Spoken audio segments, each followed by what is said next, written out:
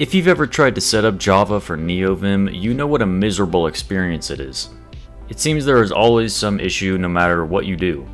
I hope that in this walkthrough I can spare you the pain from debugging your LSP. Now before we jump into Java, here are the prerequisites that I'll be using in this video. Nvim CMP for our completion engine, CMP Nvim LSP for our LSP sources to the aforementioned completion engine, Mason.nvim, not necessary, but makes it super easy to install JDTLS. Now the actual plugin we're going to be using is Nvim JDTLS. You may have heard of Nvim-Java. I don't recommend using that. It has plenty of issues and bloat. Now this plugin works great, except for a couple issues in the documentation.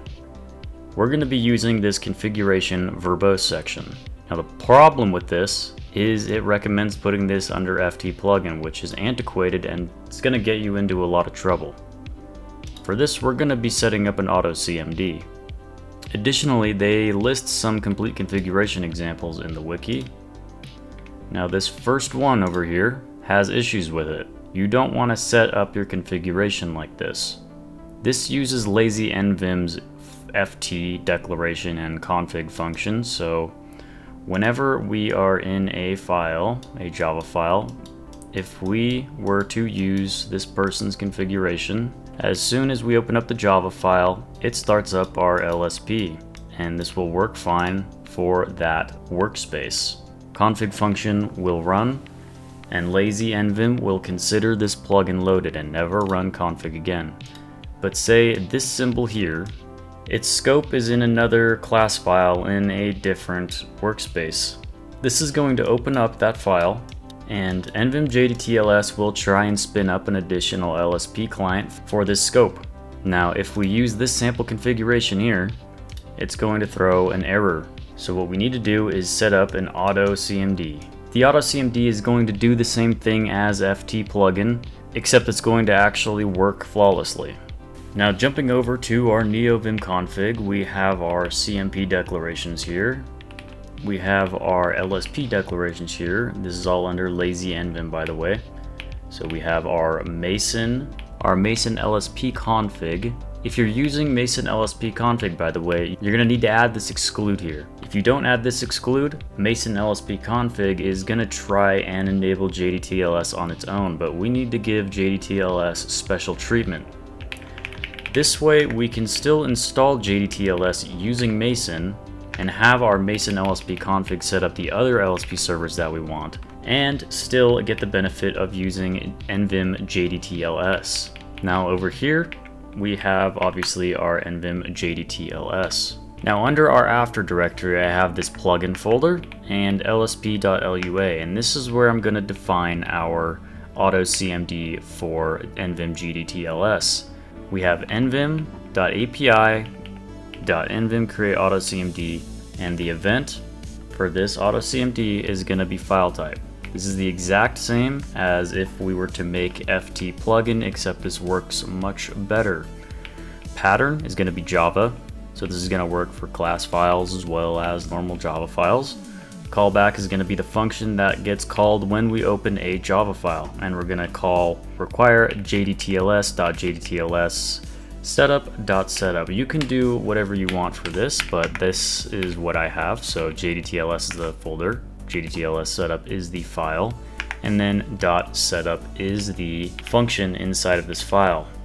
Now for this, we're going to copy pretty much everything that this guy has, or the verbose configuration in the main readme. Now we're going to copy this and just supplement our directories and our version of JDTLS.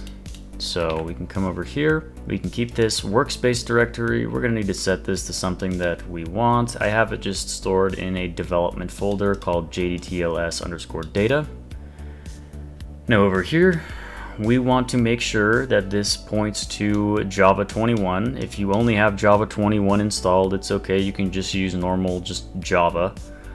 But if you have multiple versions of Java installed, you're going to need to have this. All this is fine. We can leave this unchanged. Here, obviously, we're going to need to change this to our version. You want to find this file under this directory, and you can just copy the name of it, including the .jar. and paste it into here. This is the jar we're going to use. Must point to the eclipse.jdtls installation. You're going to want to come to this directory and point it to your operating system. For me, I'm under config Linux, obviously. And then you can leave this as it is, as long as you have defined this up here.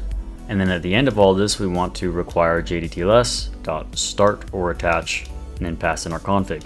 Now, to show you this actually works in a real-world project here, I have a big Minecraft mod here, and we're going to just enter here with vim period.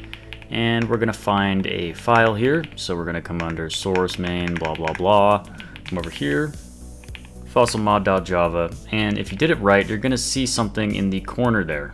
You're going to see starting Java language server. Alright, so now we can test if this works. We can also come over here and go LSP info, and we can see that JDTLS is loaded here. So what we want to do is test if this works. So we can do a hover here. Okay, this works. We can see logger, log manager. This is a decompiled source. Let's see if this works. Let's come over here. All right, our go to definition works. And to see if our LSP started up in this scope, we can do this. Okay, and then we can come over here. All right, so this all works. And then we can test if our LSP completion sources are here, so we can basically just type this in here. Static final, okay, logger. It seems to be bringing everything up here. Log manager, yes, tab, get logger. All this works. And it's obviously throwing an error there as well, syntax error, which is perfect. So everything seems to be working. We can even come over here to go to references, see what happens. Alright, and then our telescope references were brought up. Now if you're a more stingy Java developer and want these extensions here, you can simply key map them like I've done here under general LSP attach, except you can just put this under our callback function we made for this auto CMD. Now if you want debugging, you're going to have to install Neovim debug adapter protocol, made by the same person. So you can really get this to be no different than if you were to use Eclipse or even IntelliJ. If you liked this video, give it a thumbs up, and if you want to see more like it, consider subscribing. Thanks for watching.